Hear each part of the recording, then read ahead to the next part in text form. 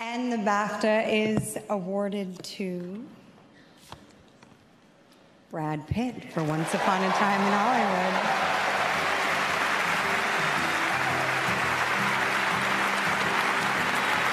I hate to disappoint you all, but unfortunately Brad Pitt, I'm also very disappointed, is unable to be here tonight, so to pick up the award on their behalf is Margot Robbie.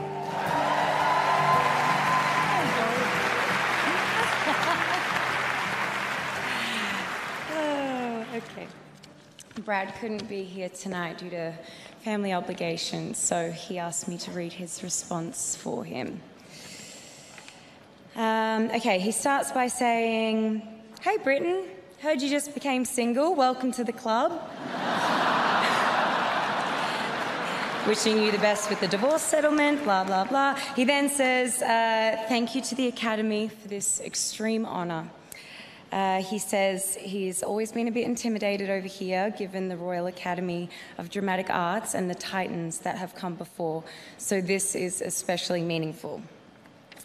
He says he would like to thank producers David Heyman and Shannon McIntosh, the wild and wonderful Zoe Bell, Rob Alonso, and the rest of the stunt team, the lovely Ariane Phillips for his oh-so-tight jeans.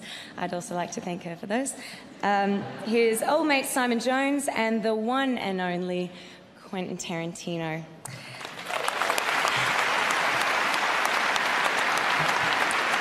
He goes on by thanking you again and blah, blah, blah, blah, blah, blah, blah, blah. It's a bit much, really. Oh, and he says that he is going to name this Harry because he is really excited about bringing it back to the States with him.